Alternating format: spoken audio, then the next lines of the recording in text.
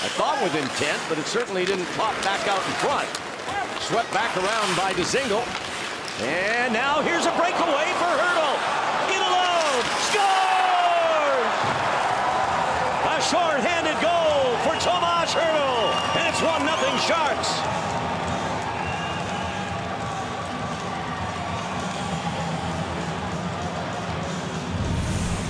Well, Brent Burns right here is going to find that gap between the skate and the stick.